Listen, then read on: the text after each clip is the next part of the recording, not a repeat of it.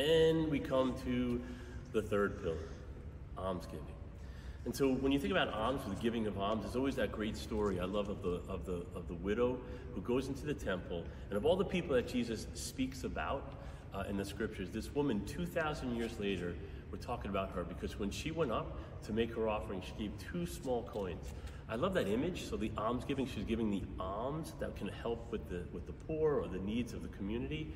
Because if you're like me, well, maybe you're not, but like sometimes with me, like I can remember sitting those times in the pew, and they would come around with the collection, and I'd open up my wallet, and I'm like, ooh, I got 2 5s or 2 20s. And so what do? I'm like, well, I'll put 1 in, and I'll save a little bit for later. Well, the beauty, again, of alms, especially during Lent, is to give a little bit where there's sacrifice.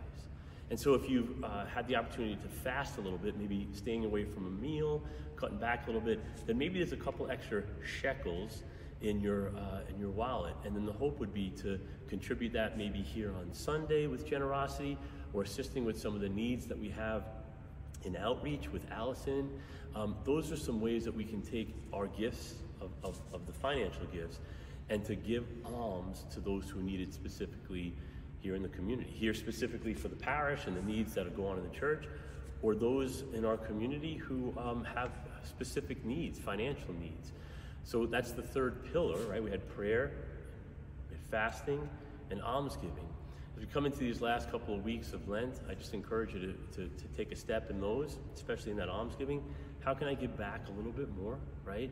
Because I've cut out a meal here or there throughout, so I might have a couple extra bucks to share and give alms to here, St. William the Abbot community, in a special way to outreach. So that's how we grow in that faith, the third pillar, almsgiving.